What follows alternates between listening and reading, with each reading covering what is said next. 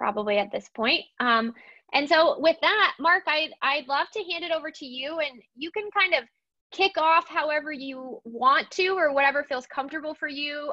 As you know, I have a few questions to get us started, and then I'll also let other people chime in with their questions. But would love for you to share a little bit about your connection to Wyoming, and then anything else you want to share before we get started as well. So thanks for being with us. Well, it's a pleasure, Mandy, and thanks very much for inviting me. And especially thanks for showing me about the raise hand function, which I've been using Zoom so extensively over the last month or so. And there you go. I'm still learning new things at my age. It's great to be with you. I actually wish I could have been there in person. When I was, I think, 13 years old, which, as you can tell by looking at me, was quite a long time ago. My parents, I grew up in New York. My parents put me on a Greyhound bus, which I took to Denver and then changed buses and took it to Lander, Wyoming, which was the first time I'd ever been any place west of the Rockies. And I was out for my first NOLS course at age 13 and spent a month in Wyoming pretty much every summer, or more than a month in Wyoming, pretty much every summer for the next 10 plus years. So a lot of fantastic and important times in my life took place in Wyoming. And I'm being totally sincere when I say it really is a happy place for me. And I don't just mean being up in the winds or being in the Tetons or being any of the other places that I've traipsed around out in the wilderness. You know, I love the towns and I love the cities. And as you know, there have been quite some interesting challenges in getting to Wyoming recently, especially with trying to fly into Riverton. So for the last 3 or 4 years, I've been in the habit of flying into Casper and then making the drive. And even now, though everyone assures me that there's more reliable service into Riverton, I'm going to keep flying into Casper because, quite frankly, I just love that drive. It just reminds me of everything that I love about that state. So I'm very sincere in saying I'm really happy to be with you guys because my heart really is in Wyoming. All 3 of my children have taken NOLS courses. My daughter is a NOLS instructor. My brother, my nephew. I think I'm in probably 2nd or 3rd place for most family weeks in the field with NOLS. But I still have a way to go, so I'm not giving up. I'm not giving up yet. And the last thing I'll mention, because you have to talk about NOLS, at least when looking at my connection with this group, is I certainly went on to a very different career than being a NOLS instructor, which is what I was doing during my summers in college and shortly thereafter. But I am completely sincere in saying that almost everything I've ever learned about leadership, almost everything I've ever learned about being an entrepreneur came from all the time that I spent in the mountains with NOLS. There's just so few places in the world where you can take a 13 or 14 or 15 or 18 or 25-year-old and give them real decision-making responsibility with real consequences. And then more importantly, have them find out an hour, 3 hours, or a day later, the consequences of those decisions. I can assure you most people are not in a position where they have to make real decisions and then feel the real consequences until they're in their late 20s or early 30s, and some people never. And I feel incredibly fortunate. And the whole nature of being an entrepreneurial leader, where you're forced to make decisions with incomplete or inconclusive or even contradictory information, where you have to communicate things to your group that you're not entirely sure of, nor are you sure of the direction you're going, that you have to make decisions about how fast to go and what to bring with you and when to stop and when to rest. Those are all the things you do every day in a startup. And those are all things that I had to do every single day out in the mountains. So anyway, there's a lot of reasons why I look back on my time with NOLS as being so formative for me. And the last little piece about NOLS is that perhaps must be more than 15 years ago now when I left Netflix, and all of a sudden, for the first time in 40 years, had time. And I was spending a lot of time doing backcountry skiing, and kind of realized that maybe, just maybe, the avalanche skills that I had learned 35 years earlier, there might have been some improvements in the intervening years. The same goes for being safe and comfortable in winter camping, and it never occurred to me to go anyplace other than Knowles to pick those skills back up, which saw me again in the Tetons in the middle of winter on a backcountry snowboarding course, where there was me in my 40s, and then the next oldest person was 23, and then a 21-year-old, and then 3 18-year-olds. And besides learning the skills and refreshing myself on what it took to be safe and comfortable in the mountains in the middle of winter, I learned that strength and that grit and perseverance are way more powerful than youth and strength when it comes to hauling a 75-pound sled for 2 weeks. So there was an interesting lesson I took away from Knowles as well. Well, anyway, Mandy, there's my intro. Yeah, that's awesome. Any way you want to go.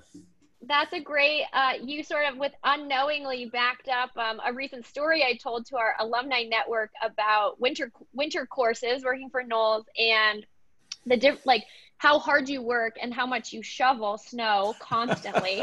And the difference of it's snowing and then you have to shovel whatever snow is there versus it's snowing and you don't know when it's going to stop snowing, and you feel like you might have to just shovel forever. And that was the experience for me on a course that I worked previously. So I was trying to convince them quite seriously that rather than call it backcountry snowboarding, it should be called backcountry shoveling. And in all sincerity, with a touch of snowboarding.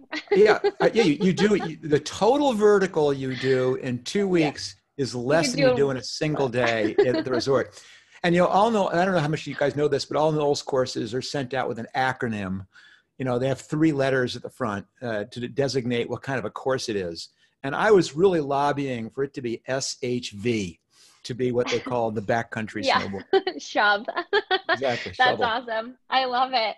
That's great. Well, and that's maybe a good segue of how did you find yourself in the role of Marc, the entrepreneur, and how did you sort of land in this spot where you said, okay, this is it for me. This is my calling or my path, or this is what I want to be doing, from being kind of wilderness guide. So, these days there's this thing called being an entrepreneur that you can take classes at school, and it's something you can become or want to become or even know you want to become it. And of course, when I was doing this 40 years ago, there wasn't any such thing, or people certainly didn't talk about it. It was always something that I was compelled to do. I won't say the compelled to start companies, but to see the world as an imperfect place, as things that always needed to get fixed. I always saw problems. And I saw holes that I had to fill. And seriously, it's always been like that. I kept a little notebook. This is when I was young, probably 7 or 8 years old, of inventions, which was things that might solve these little everyday problems that I was doing.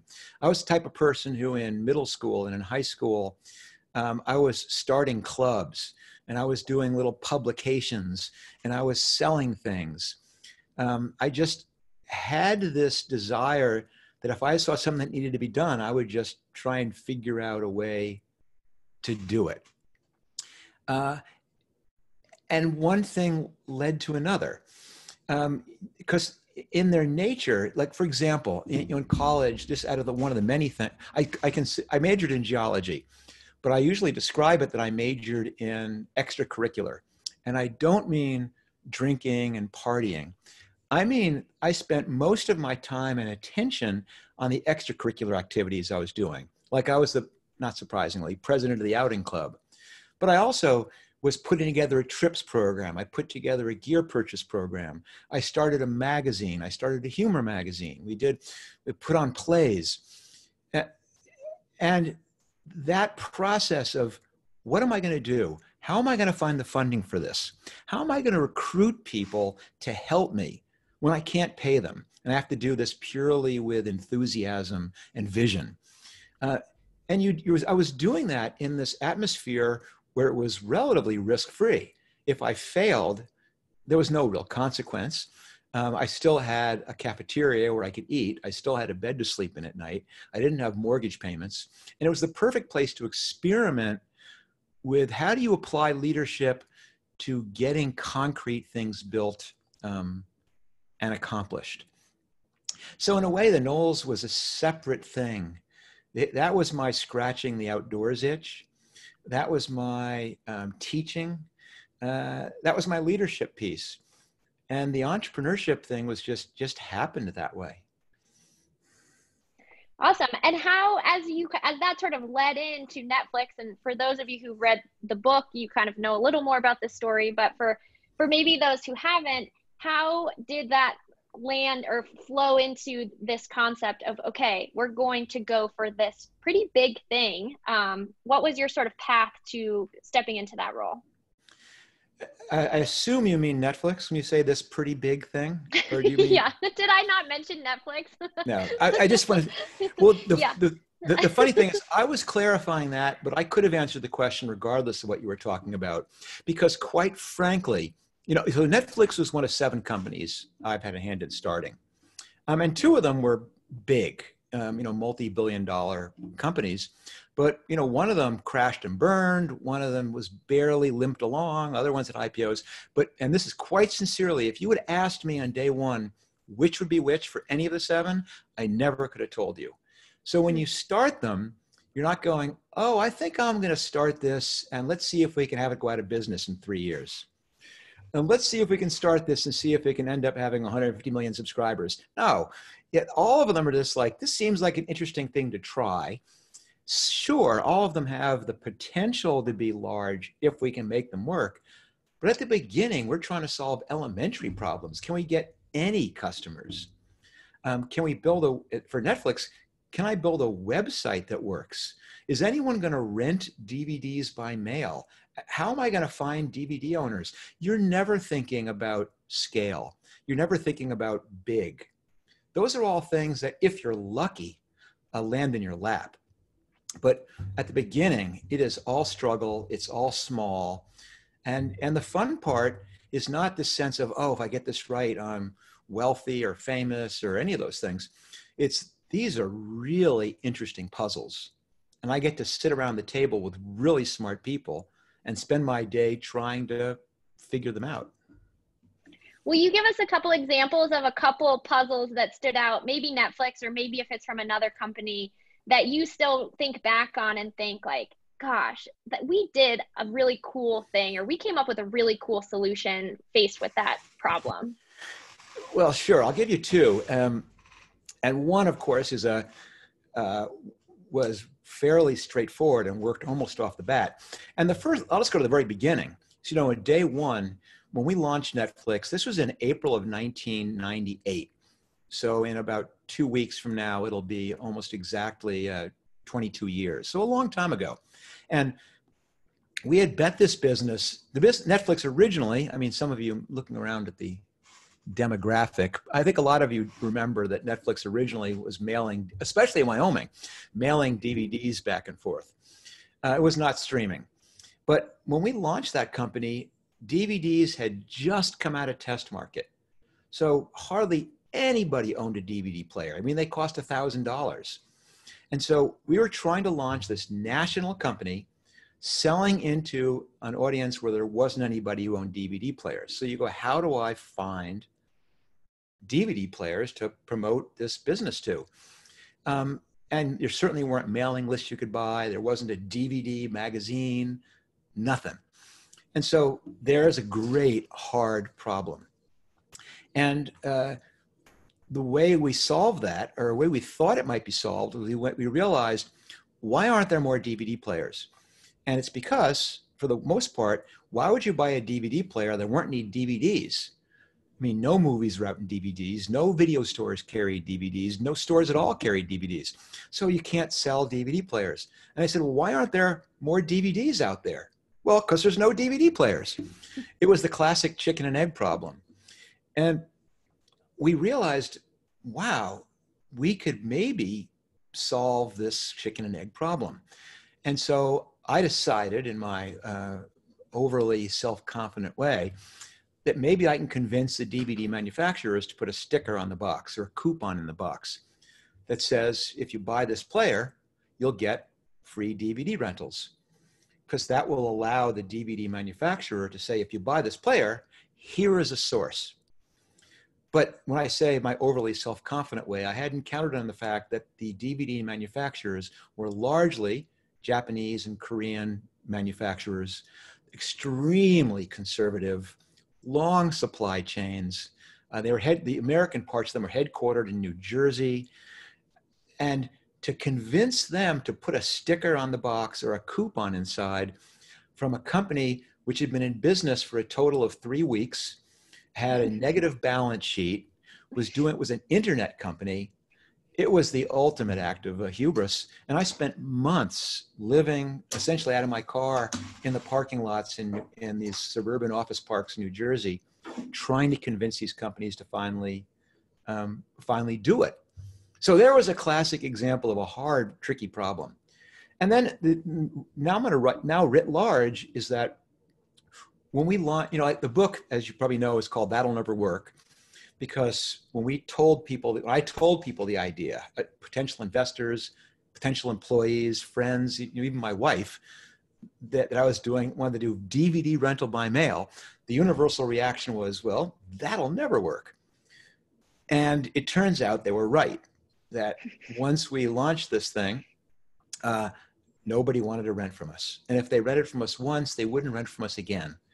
And so thus began the real struggle, the real problem, which is how are we going to convince people to rent DVDs by mail when there is a Blockbuster on every corner?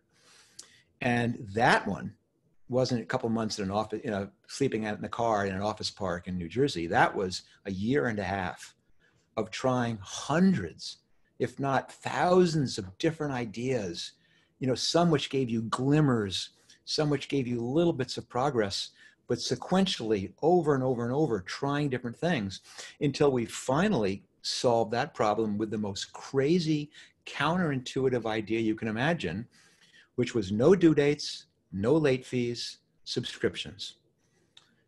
And if you had asked me on day one, on April 14th, 1998, what do you think the business model will look like that ultimately will let you have a repeatable, scalable model that rents DVDs? I never in a million years would have guessed that. If you had given me multiple choice, I would never have got it right.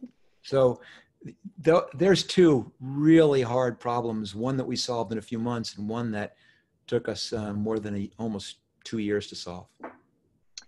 One of the things that gets credited towards the Netflix culture and your evolution is a lot of that agility, of the ability to move from one concept or framework to another, or try new things and push into a new industry.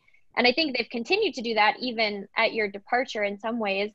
Being on the ground floor of building the company, was that an intentional part of the design, or how do you create agility in a company even as it's growing and changing? Well, it's an interesting problem. And in some ways, all startups have that agility. And it's by necessity that when you're a startup, when you have 12 people and you're trying to launch a company, especially in the case of Netflix, launch a company in the face of a Blockbuster, it's brutal.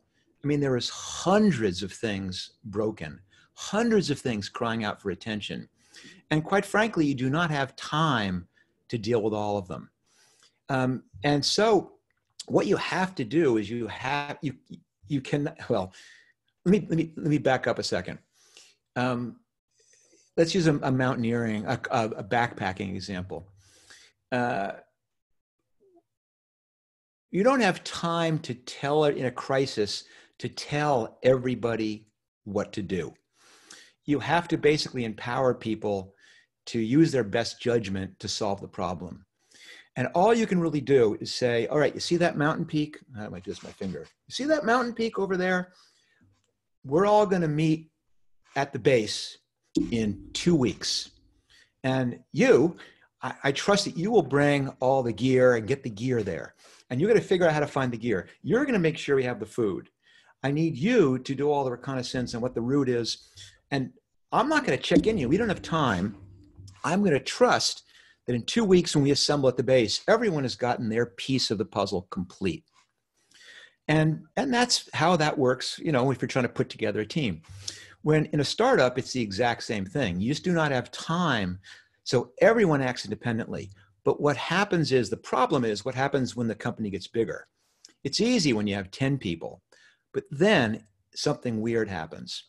Someone is late. They don't get there on time. And so what you do is you say, oh, this isn't good. This person's late. Okay, from now on, I want everyone to check in with me every 4 or 5 days. I want you to write a status report, all of you. That way we'll know if anyone's going to be late. And everyone goes, oh, status reports. Okay. And then someone, starting to gesticulate wildly. Go for it.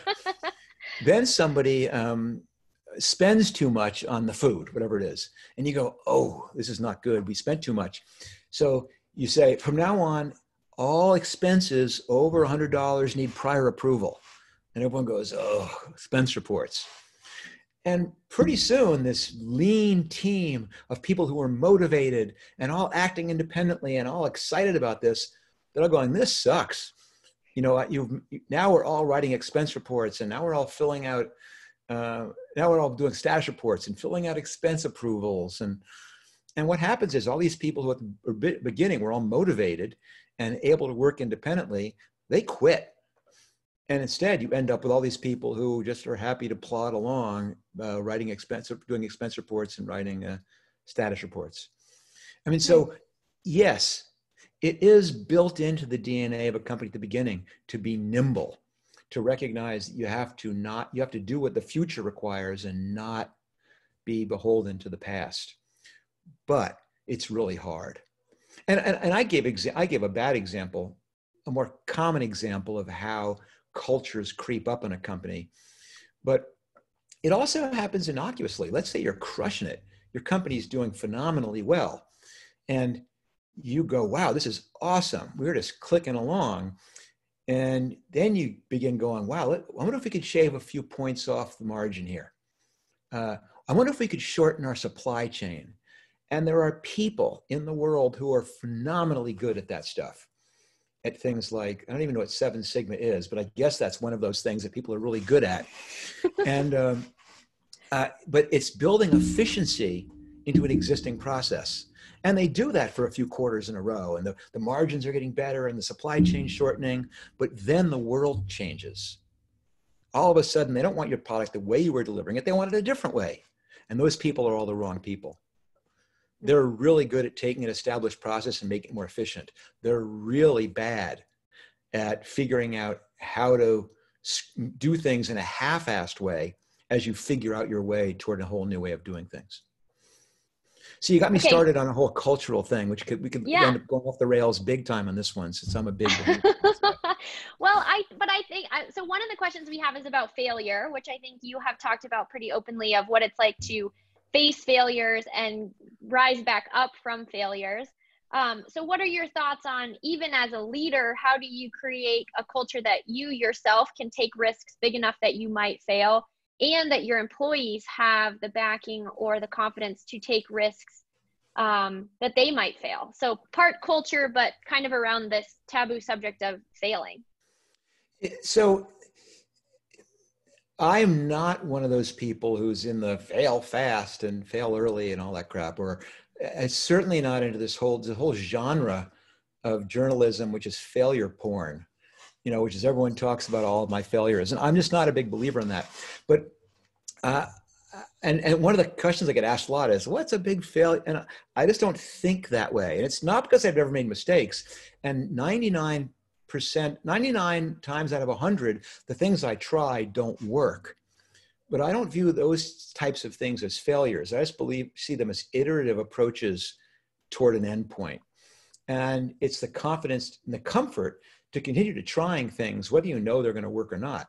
Because the opposite is this paralysis, where you have this idea and you're so scared of trying it because you don't want it to not work, that you keep trying to figure some evidence that you know it will work. Or even worse, you begin building it in this perfect, comfortable environment in your head, and you've never subjected it to the real world. So how do you do that with a team?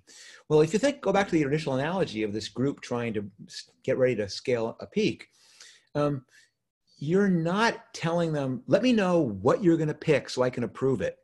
You're going, I trust you that in 2 weeks when we show up, you're really good at this. You'll have the right gear we need, and that you will have all the right quantity of the food we need. And you will have the maps or the course, the route worked out, and you'll have dealt with the rescue or the first aid, whatever you've assigned them to. You trust them. You give them this complete freedom to solve the problem as they need to solve it. But at the same time, you've given them the real responsibility that we're counting on you to be there at this point.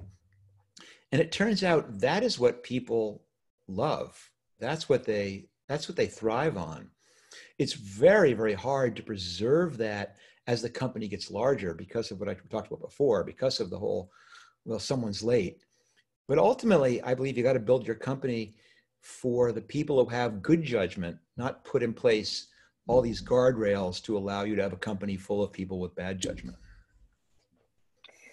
Two phrases that I like that I've heard you use in other podcasts or in your book as well, time to insight and validation hacking.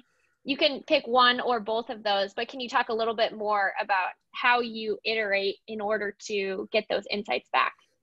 Yes, certainly. And I'll go back to a story I started telling a second ago, just so you don't get too confused, which is at the beginning, when we launched this company, we had the idea of doing DVD rental by mail, and it did not work. And there was this panic that, oh my gosh, we have to get this to work. And it wasn't like I had a shortage of ideas. I had tons of things that I was ready to try. The problem is I was a bit of a perfectionist. So I'd be designing these tests that in some ways were kind of works of art. We commissioned custom photography, or we lovingly craft every single word of copy. We would make sure the layout was just so. We would test every link. We would stress test the site. And then we're ready to roll out the test. But it would take us 3 weeks. And then the test would fail. And we'd kind of look around and said, we just wasted 3 weeks.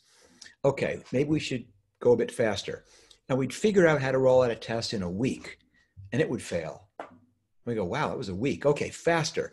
And then we began doing tests in 2 days. And then pretty soon we could do a test every day. And then eventually we're doing 3 or 4 tests in the same day. And as you can imagine, when you're going that fast, things are getting, sloppy. There's typos, there's, misspellings. You'll have the wrong image, or you'll have left the watermark, or pages that you Greeked end up going out as Greeked. Your dead links, and where you crash the site. And it was terrible. But there was an amazing insight from this, which is that it didn't make a difference. Because if it was a bad idea, that even putting together these perfect tests didn't make it a good idea. But if it was a good idea, if the idea actually had merit, it didn't make a difference how shoddily implemented it was, because people immediately would raise their hands. They'd shine the spotlight on it. They would try and reboot the site. They'd try and call us. And we didn't have a listed phone number. I mean, seriously, people would come to the door of the office. And then wow, that is something that's worth the effort to fix. So this insight was that it was not about coming up with good ideas. It was all about building this system and this process and this culture to allow us to try thousands of bad ideas, to iterate super, super, super quickly, that not to have anything precious, to throw it out there. And in all the years at Netflix and every startup I've been involved in, I've never gotten to the bottom. Meaning I've never done something so shoddy that I went, oh, whoa, that was terrible. It's fine. It's always worked. Now, I don't have time to run through the chat and see. If you are in the business of building a medical device, then maybe you should not listen to this quite as carefully. But I think you're safe here. I think they're all out building medical devices right now. But you know what I mean. Yeah. And this time to insight. When we started Netflix, if you had the idea, I'd love to try doing DVD underline mail from a website. It wasn't like it is now, where you can just go onto the cloud and get an instance of a website and you're in business.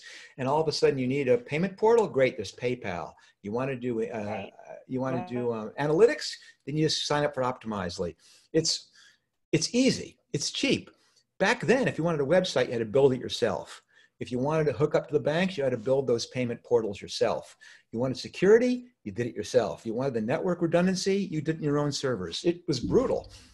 So it took us 6 months and $1 million just to test this idea. So I say that our time to insight, from insight to reality, was about 6 months. Insight to validation, 6 months and $1 million. Now it should be about 60 minutes. And about $0, which has tremendously enabled your ability to do the thing I was talking about, which is try hundreds of things fast. So one of the questions that we got ahead of time actually as well was how is it different building a company today than it was in the late 90s? You continue to be involved in the entrepreneurial and startup scene. So what are your observations of what's easier? Maybe some things you just mentioned, the plugins and hookups and go live, options, but what's harder in starting a company in today's environment, maybe pre and post COVID as well? Let's leave COVID out of it for the time being. I'm happy to talk about that too, but that's hopefully a non-perpetual situation. But certainly starting companies is dramatically easier now in some ways. And primarily it's that the stack, especially for an internet company, but almost for any company, the technical stack is so much better now that the things you can do for free, you can build all the infrastructure with almost no effort, which allows you to focus in on the one thing you're doing, which is unique, which is domain specific. But before, if you did something, you go, I'm a veterinarian and I want to do this, you had to not only be a great veterinarian, you had to be a great programmer and a great this and a great, all these skills, which meant it was expensive, you needed a team, it was time consuming. And now you can take your domain expertise and all the other expertise is available fairly easily. And I think that's really freed up innovation. It's really sped up the rate of innovation. At the same token, if you're doing an early stage company, if you're trying to start something, the money is dramatically easier to get now as well. Back then, there was venture, but venture was meant for a much more mature company. So when you were trying to start something, you relied on something called the friends and family round, which is what it sounds like, which is you had to go to your friends and your family because they were the only people who were foolish enough to put money into something which had no visible reality, that was entirely based on a PowerPoint slideshow. These days, two things have happened. One is that now the friends and family round is called a seed round because there are actually huge funds that do seed investing. So now there's a whole professional infrastructure that does that, supports those extremely early stage ideas. But the corresponding thing that's happened is that because validating these ideas has become so much easier, because the time from idea to validation is so short, the expectation is that before you even apply for this seed money, you've already done all the groundwork and the legwork to demonstrate that there's a there there. It does not need to be repeatable, does not need to be scalable, but you have to have demonstrated that your idea is real. that people really want the thing that you're proposing to give to them, the good or the service. So all those ways, in my opinion, things are much easier. And I'll compound that by saying, boy, the information available. I gave you an example of how we learned about how the rapidity of testing was the real key to rapid innovation. But now that's taught. There's frameworks for doing that. And we took us years to figure that out. And now people take a class. So the things they're figuring out are next generation's beyond A/B testing. We had to figure that out. And now, of course, just sign up for a service and boom, done. Mm-hmm. Yeah. I'm going to ask one COVID question, and then a few participants have some more Netflix specific questions as well. So right now, many companies have way more opportunities or way less opportunities because of sort of current state of the economy. What is your advice for sort of managing when to take risks in this type of, even if it's a short-term recessionary period and a lot of uncertainty floating around about how long it will last and what its lasting impact may be? What do business leaders need to be thinking about and keeping in mind during this time? It's a great question. It's kind of being worked on real time. And I think it's entirely dependent on the type of business you have and in the category you're in. In general, uncertainty is the hardest thing to deal with. It would be so much easier, wouldn't it, if we, for example, knew, oh, this is going to be in place for 47 more days. Then at least you can deal with it. But the problem is it could be 47 days, it could be 47 weeks. You just don't know when things return to normal. And so the advice I give to companies varies on their circumstances. For most of the early stage companies I deal with, which have no real visible means of support, and they don't know how long this will last, and the number one objective for a startup is don't run out of money, is to aggressively scale back, to put yourself in a position not where you're prepared to immediately respond, which is an expensive waiting position, but to put yourself almost in the minimal viable state that you can rise back when conditions permit. But you've got to leave yourself where you can survive long enough to wait for the climate to resume, either the customer climate or the funding climate. But one little quick caveat is that it's so dependent. Someone asked me 2 days ago a very interesting question, which is, what if this had happened 22 years ago to me? Or let's say 21 and a half years ago, 3 months into starting Netflix. And it would have been very interesting, wouldn't it? Because my biggest competitor was Blockbuster, who had 9,000 stores, which all of a sudden were closed. All of a sudden, people are spending all their time home watching DVDs. All of a sudden, I have a service which uses the mail to send people's movies to them. So what would I have done then?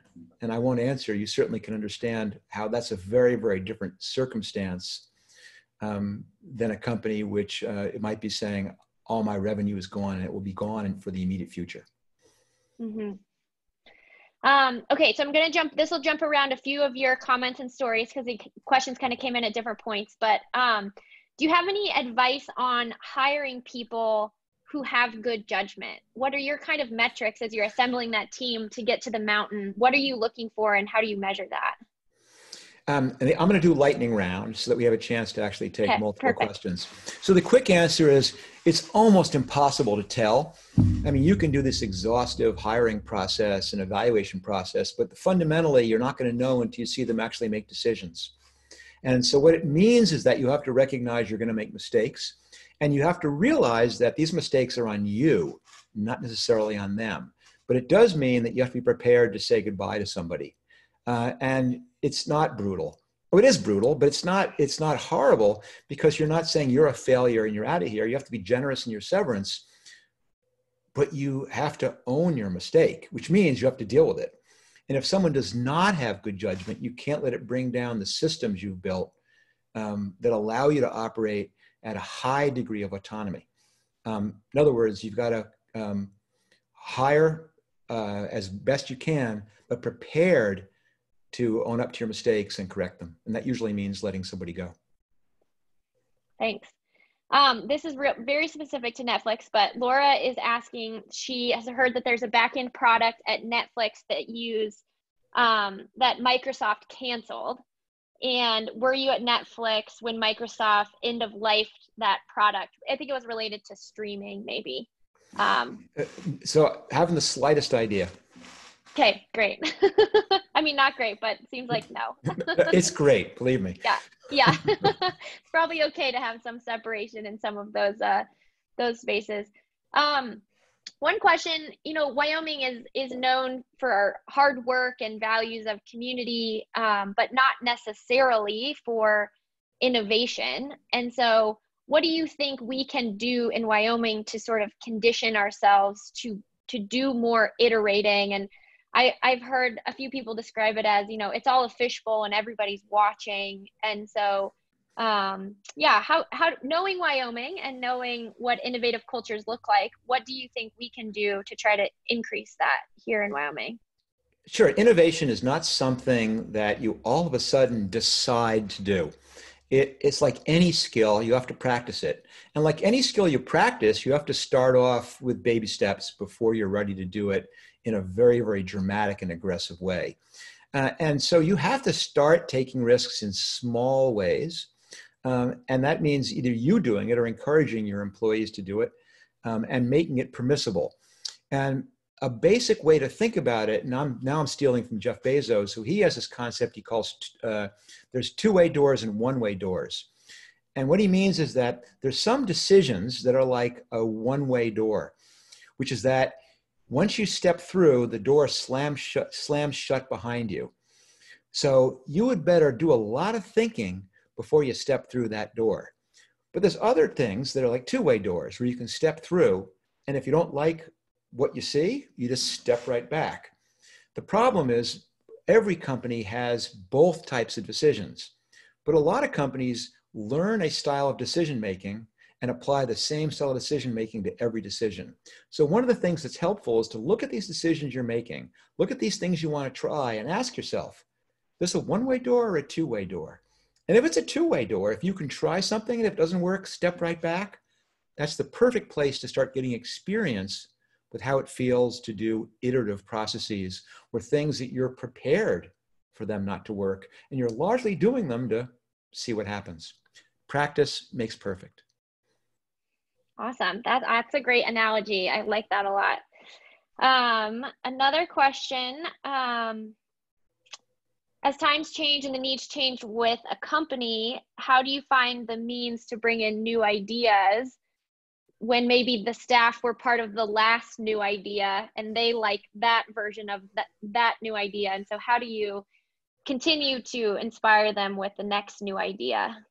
So I got bad news, is that it's hard to change people overnight in being receptive and open to doing things different ways. And if your company has been doing the same thing the same way for a long time, the odds are you filled it with people who are really good at that and really like that. And the reason that companies like Netflix are so successful in these dramatically changing environments is from the very beginning, we have said to ourselves, we never want to let that happen to us. We always want to make sure that every single person who works here is the type of person who's constantly asking themselves, is this thing that I'm seeing where I need to go, regardless of what the past looks like? It's really hard.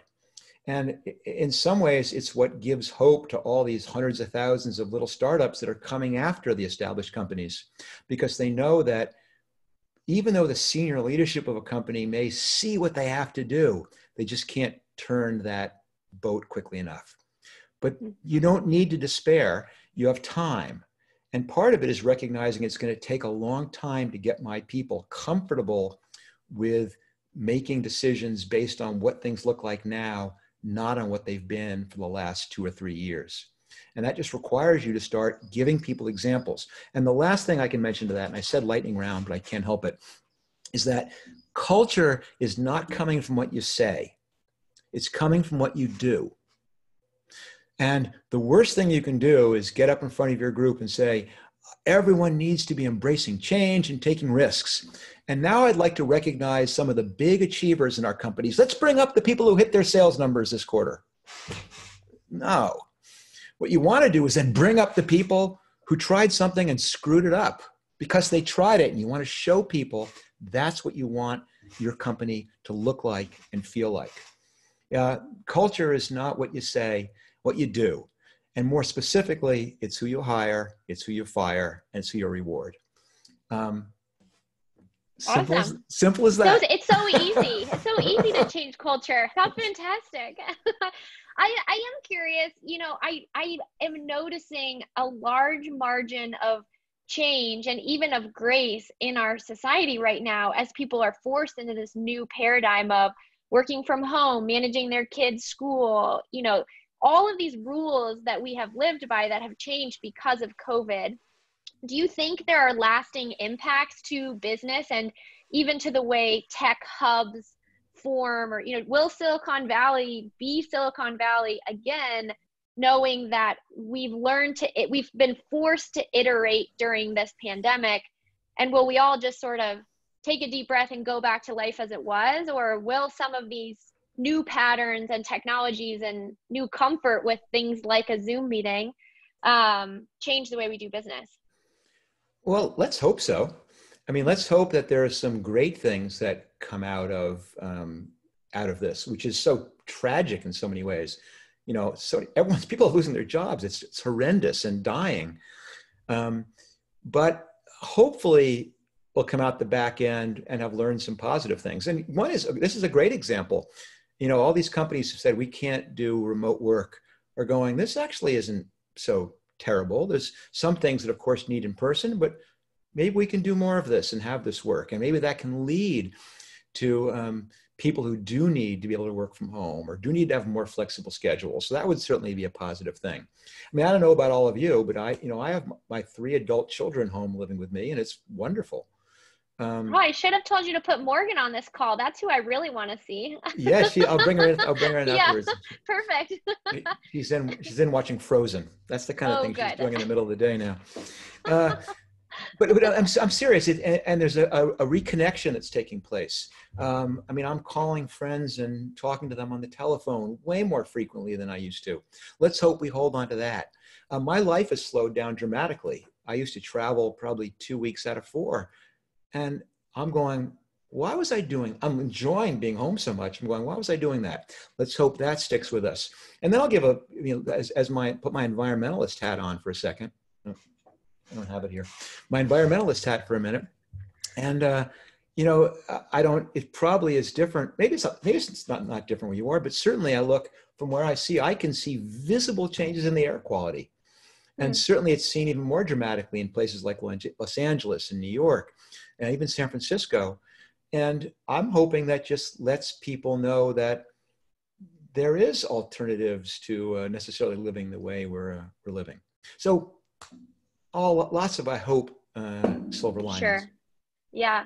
I know Jared Stack, who's on this phone call, and I have had a few conversations of Wyoming might be a nice landing place for people who figure out during this time that they don't need to live in a city and they can work remotely, and they do actually appreciate a slower pace of life. And that's kind of our recipe here. And maybe you'll have to like to shovel snow a little bit as well. But if you can put up with that piece, then maybe there's an opportunity even for Wyoming to be a landing space as people recognize those values and capabilities as we emerge. I don't know if you have any thoughts on that.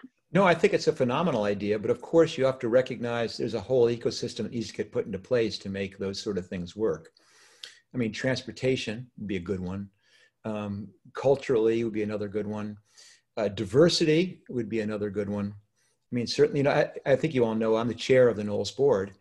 And we're being as aggressive as we can to bring diversity into the ranks, just so we have different points of view. And it's hard for some people to come live in Lander, Wyoming. And again, I started this off by saying how much I love it, but to make it accessible to a broader population, Wyoming has some things that it can work on. But I think it's a great objective. I think it'd be wonderful for the state. It'd be wonderful for business here. It'd be great for the world to see more of such an amazing place. Awesome. We're zeroing in on the last few minutes, so I'll give kind of a final call if anyone has questions. Aaron asked a question about how do we teach people to think critically and not just, feed them information and answers, but to ask why. Do you have any thoughts on how we create that way of thinking? Yeah, in my opinion, it's entirely how you ask the question. Certainly at Netflix, where we were extremely data-driven, we spent almost more times deciding what would success look like than we did actually looking at the results afterwards. In other words, we really defined, we're trying something, how are we going to know if it works? And that's a discipline of people recognizing a lot of these things are data-driven, and being data-driven helps because it makes it egoless. It makes it less about whose opinion it is and more about how well supported it is. It's a cultural thing. Not easy at all. But all these things blend together. Awesome. Thank you. Okay. Erica has a long question for our last 2 minutes, which is pretty typical of Erica. But what category of challenges took the most amount of your time, let's say, at Netflix? Was it managing staff, developing the concept, raising capital? What was kind of the biggest focus? I mean, all of those were in focus, but what was the largest focus for you in your seat? I'm going to answer it slightly differently with the assurance that it applied to Netflix as well. So since I left Netflix, I didn't have it in me to start another company. So I've been working with other founders as a mentor, helping them hopefully achieve the same success I've had. And when I did that, I thought I'll be helping them with positioning and go-to-market strategy and product or tech stack or fundraising. But the thing I spend the most time on is the interpersonal stuff, is how do they deal with themselves, with their family, with their personal time? How do they keep their marriage together? How do they get along with their co-founder? How do they work with the board? How do they manage employees? It turns out that's a huge, huge, huge piece of making any company successful. So far and away, being a successful leader is recognizing that you do a fraction of the work, a small, tiny fraction of the work. Most of the work is done by the others. And your job is to put them in a position where they can do their work effectively, where they're motivated to do it, where they enjoy coming to work, where they've given a sense that they can have balance in their life.